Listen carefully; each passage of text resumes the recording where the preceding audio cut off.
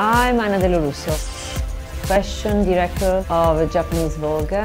I'm completely crazy for fashion. That's why maybe people thinking I'm a fashion icon, because I'm really fashion victim more than fashion icon.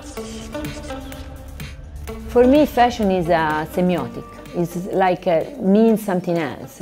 You can read fashion as also observatory of the future. When H&M called me, they asked me to do something, and I said I prefer to talking about accessories, because accessories for me is the focus in my life. As you see in my house, I collect them. Everything precious, everything sparkly. When I was a kid, I was always like that on the window. Oh, great! This is amazing, amazing world. The focus of the collection are jewelries.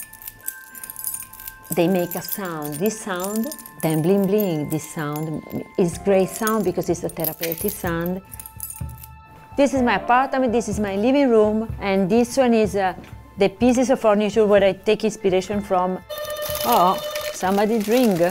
Qualcuno può andare? This is another book, then I take inspiration for the collection. This type of thing inspire me all the time, because they take me in another reality.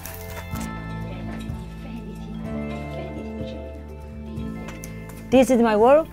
This is where I really take care about fashion. Fashion is my real language. I can tell much more interesting thing through clothes than word. This is my really language. This is my alphabet. Here if you notice, there is another collection of bijoux. Here you have my bathing suit collection, my stocking. Everything is organized. I'm like bibliothèque of fashion, or guardian of fashion. If you give me the Louvre, I will be the best guardian.